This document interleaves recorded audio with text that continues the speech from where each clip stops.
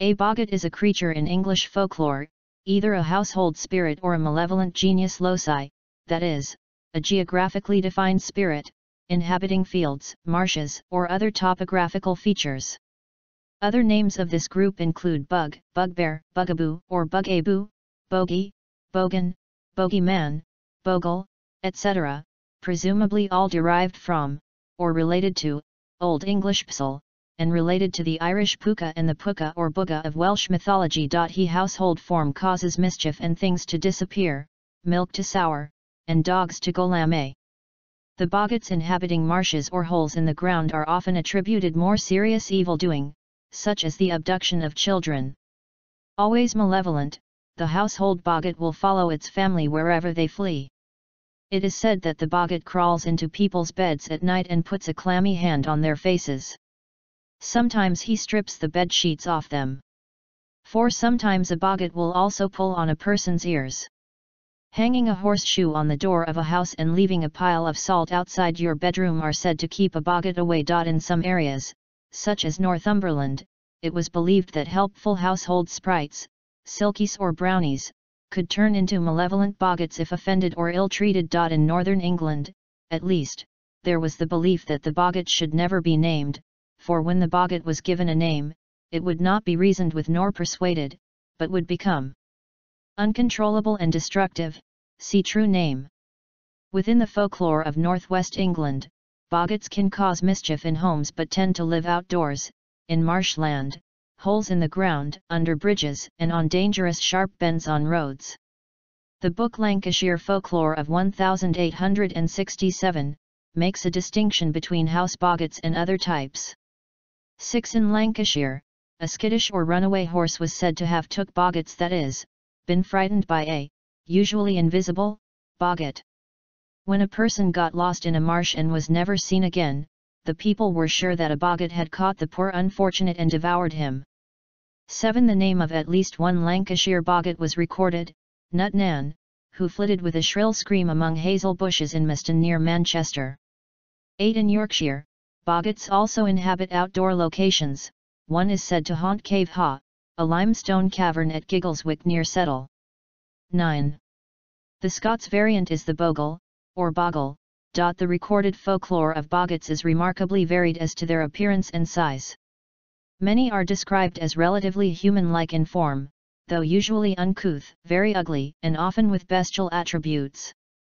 T. Sternberg's 1851 book Dialect and Folklore of Northamptonshire describes a certain boggart as a squat hairy man, strong as a 6-year-old horse, and with arms almost as long as tackle poles. Other accounts describe boggarts as having more completely beast-like forms. The boggart of Longarhead from Yorkshire was said to be a fearsome creature the size of a calf, with long shaggy hair and eyes like saucers. It trailed a long chain after itself, which made a noise like the baying of hounds.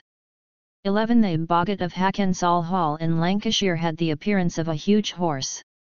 12. At least one Lancashire boggart was said to sometimes take the forms of various animals, or indeed more fearful creatures.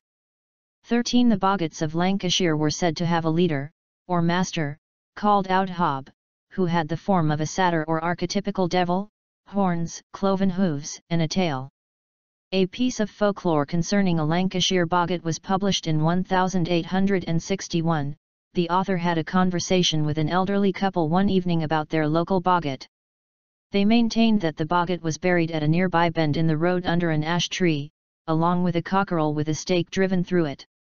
Despite being buried, the boggart was still able to create trouble. A farmer's wife, the old couple claimed, just 2 weeks earlier had heard doors banging in her farmhouse at night, then loud laughter. She looked out to see 3 candles casting blue light and a creature with red burning eyes leaping about. The following morning many marks of cloven hooves were seen outside the house. The couple claimed that the boggart had unhitched their own horse and overturned their cart on occasion. "Never name it the boggart," the old man repeated, and stated that he would never dig near its grave. In one old tale, said to originate from the village of Mumby in the Lincolnshire countryside, the boggart is described as being rather squat, hairy, and smelly. In the story, a farmer offers a deal to a boggart inhabiting his land, the boggart may choose either the part of the crop that grows above the ground or the part below it. When the boggart chooses the part below the ground, the farmer plants barley. At harvest time, the boggart is left with only stubble. The boggart then demands the part above ground instead, so the farmer plants potatoes. Once again left with nothing to show for his efforts, the enraged boggart leaves the area. 16. An alternative telling includes a third episode where the farmer and the boggart are to harvest the crop, wheat, from either side of the field, each getting what he harvests. However, the farmer plants iron rods in the boggart's half before the reaping, blunting his scythe, and allowing the farmer to harvest almost the entire field. 17. This story is identical to the European fable The Farmer and the Devil, cited in many 17th-century French works. See bone continuation, Nina M. Furry et Hannelore Giroche. A variety of geographic locations and architectural landmarks have been named for the boggart. There is a large municipal park called Boggart Hole Clough, which is bordered by Miston and Blackley in Manchester, England. Clough is a northern dialect word for a steep-sided, wooded valley. A large part of Boggart Hole Clough is made up of these valleys and is said to be inhabited by boggarts. 18. The clough is the setting for many boggart stories, including one of how a local farmer, George Cheetham, and his family were forced to leave their home due to the torment inflicted by a boggart. However, as they were taking their possessions away in a cart, the voice of the boggart was heard issuing from a milk churn on the cart. Unable to escape the boggart, they returned to their farm.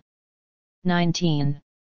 There is a boggart stones overlooking the place where the Moors murderers, Ian Brady and Myra Hindley, buried the bodies of Leslie Ann Downey and Pauline Reed, children they had abducted.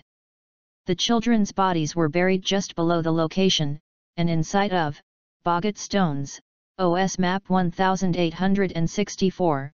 Boggarts feature prominently in a number of popular fantasy novels, in various incarnations. These include the Boggles in C.S. Lewis' The Chronicles of Narnia, the Boggart in Susan Cooper's The Boggart and the Monster, the Boggart in the Septimus Heap series, the Boggarts in Joseph Delaney's The Wardstone Chronicles, and the Boggart in William Mayne's Earth Fasts, and Tasha Tudor's Corgi-related picture books. Other books, including the Spiderwick Chronicles, and Mark Del Franco's Convergent World books feature brownies which turn into boggarts when angered. In the CITV children's show The Treacle People, boggarts are furry, gremlin-like creatures that originate from the treacle mines. They are mischievous, frequently play fighting and causing a mess. They serve as pets, friends and pests to the townspeople. They have the ability to walk up walls and other inclined surfaces due to their feet, which resemble plungers. A boggart appears in Peter S. Beagle's novel Tamsin. He is described as a humanoid creature about a meter high who resents humans moving into his house and torments them with pranks and thievery. At first it seems he can become invisible, though it is later determined that he can hide in narrow cracks, between cupboards, under bathtubs, etc. As are many magical creatures in the book, the boggart is mortally afraid of cats. In the Magic, the Gathering card game's Lorewine block, the native goblins of the plain are called boggarts. In role-playing games, the boggart appeared as the immature form of a will-o-wisp with shape-shifting abilities in Dungeons and Dragons as well as necromancer games. Kamen Rider Wizard features a villain of the week based on the boggart.